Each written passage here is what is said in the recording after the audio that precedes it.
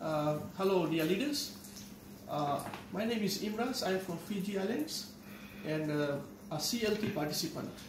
Today I am going to demonstrate to you the knot which is called sheep shank.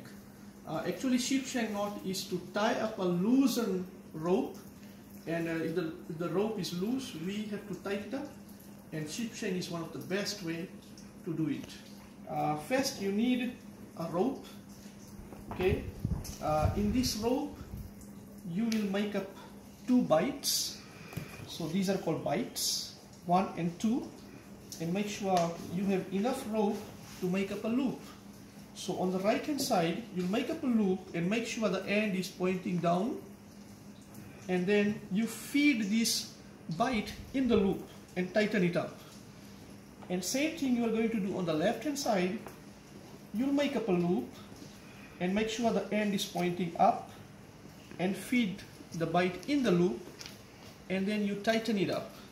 So this becomes sheep shank. My rope is now tight enough. I'm going to show you second method of making sheep shank. In the second method I should have a rope with 3 loops. So 1, 2 and 3. So my main key is the middle loop.